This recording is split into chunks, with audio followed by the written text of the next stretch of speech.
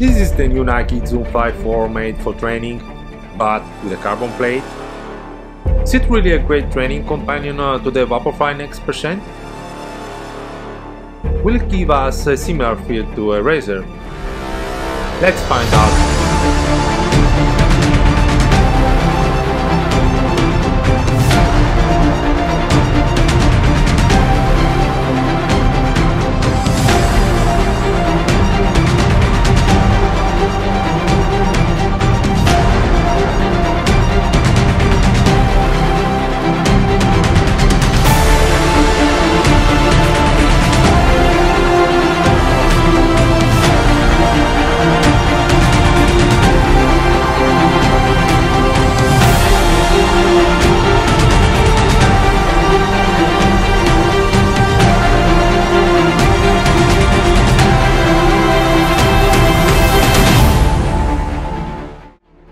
Welcome back, runners. If you like this content, please don't forget to leave a like and consider to subscribe so you won't miss any new video, and you will support the channel for free. Well, a lot of work for this video, so I would really appreciate your support. Don't forget to follow me also in Strava and in Instagram, where you can find all the updates related to the shoes that I'm reviewing and I'm testing. All the links are in the description below. Today we're going to talk about the new Nike Zoom Fly 4, which is actually a training shoe but with a carbon plate, and we're going to see if it is improved in comparison with the previous version, if it is comfortable and durable as a trainer should be. So let's dive into it. But before to start, just a quick disclosure: this is a pair of shoes that I bought with my money and no one is paying me for this review. So let's get started. The Nike Zoom Fly 4 is a road neutral shoe of 8mm drop with a start height of 39mm in the heel and 31mm in the forefoot, so quite high. Same drop as the Perion Tempo or the Adizero Adios 6, just to give you an idea. It is unfortunately heavier than the previous version, but overall the shoe is pretty similar except in the upper. Nike has been working over the years to improve the fit of their uppers, and they made a really good job in this shoe. But before to talk about the upper, let's start as usual from the outsole now. The outsole is 111mm wide in the forefoot and 74mm narrow in the heel. It is a good placement of outsole rubber, even though it is not that thick. The design is the same of the Vaporfly Next percent, with the entire forefoot covered, and the sides of the rear foot are also covered by two rubber strips. The React midsole foam, which forms part of the outsole, is exposed and is more resistant and dense than the average foams, so it should be more durable than the Vaporfly Next percent foam. But of course not so durable as the other rubbers are used on the Vomero or Pegasus, for instance, which are thicker.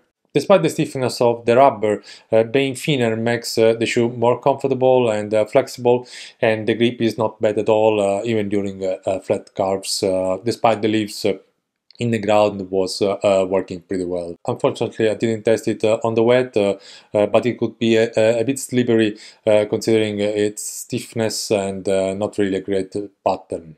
There is no torsion system, but the carbon plate prevents the torsion and gives a snappy feeling to the shoe as a Razer. So I found the shoe pretty stable and snappy. I must say overall I like this outsole, but pity that they used so thin rubber, especially in the rear foot, which will not improve the durability in this area. Midsole now. Before to jump to talk about the midsole, you know, if you watch my video, that I do perform some tests and measurement for the shoe, somehow just to confirm or justify my impression about the shoe. Basically, I measure the harshness of the midsole material used, measured using a durometer. And here you can see how stiff is the Nike React midsole. The measurement is a 3-point estimation, which means 3 measurements and averaging them out. Yes, I know the name of the foam is misleading since there is not Zoom midsole, but rather a Nike React midsole. Moreover, I collected also the running dynamic metrics, the average ground contact time, which is the time between the first part of your foot touch the ground and the last part of your foot leaves the ground. Lower ground contact time indicates a better response of the shoe. And the other metric is the vertical oscillation ratio, which is the ratio between the vertical oscillation and the stride length, which should be less than 10% in order to be more efficient. So it is an indicator of running efficiency. And here you can see the different values which I collected for this shoe in 7 different tests at 7 different paces from slower to faster. Overall, from these 2 measurements, I observed that the response is great even at slow paces, and in comparison to other shoes, the ground contact time is lower, and I'm talking also about racers, like for instance the new Adios Pro 2, which has a slightly higher ground contact time at the same pace. In terms of efficiency, it is really bad at slow paces in comparison with the Adios Pro 2, but great starting from 4 minutes per kilometer, better than the Adios Pro 2, which is pretty amazing for a shoe made for training. And I confirmed that during a slower run of 15 kilometers at a pace of 4 minutes 21 seconds per kilometer, I felt a carbon plate stiffness, and the shoe felt slightly unstable due to its narrow midsole and rear foot. But on the other hand, it's good for getting your legs used to this particular ride when you run faster.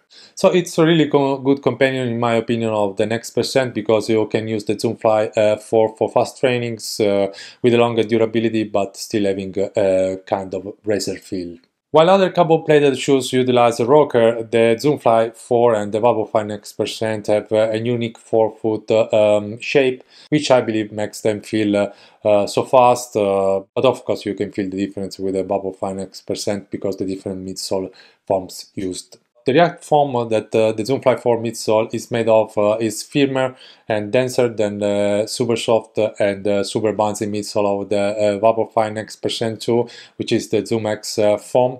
This makes the ride less snappy in the Zoomfly 4 and also makes it not as comfortable for long distance runs, but anyhow is still very well cushioned. Therefore, we cannot consider the Zoomfly 4 as a versatile shoe because it doesn't handle slow paces really well. It shines when you are doing tempo runs because its thin midsole makes it easy to pick up the pace, and when going fast, you can lean forward and load the forefoot well.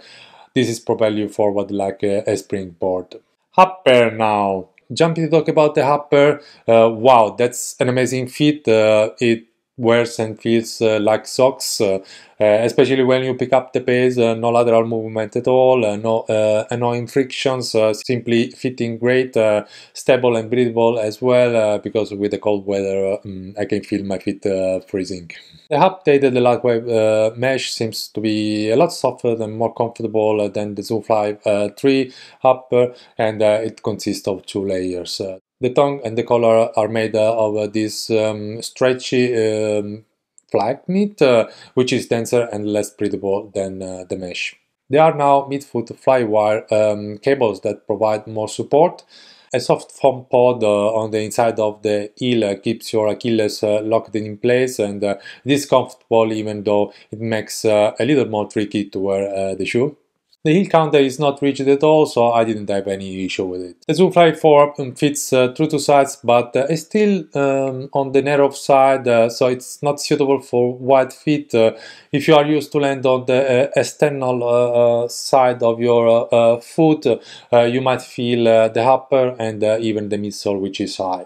The upper has been basically the only improvement in the Zoomfly 4, but it is incredible how it changed the Zoomfly into a trainer with a better comfort and stability. The lockdown is great and is a lot more comfortable than the stiff plastic feeling loose upper of the previous version. It has a much better foot lockdown than the previous version of the Adidas Boston, which I love, and I know Adidas is doing great job in this regard, so quite impressive. So in general, guys, considering the running dynamic metrics collected and my first impressions, I believe I will keep this shoe in my rotation, especially for tempo, threshold and intervals workouts, because it feels snappy and it is super efficient for these trainings.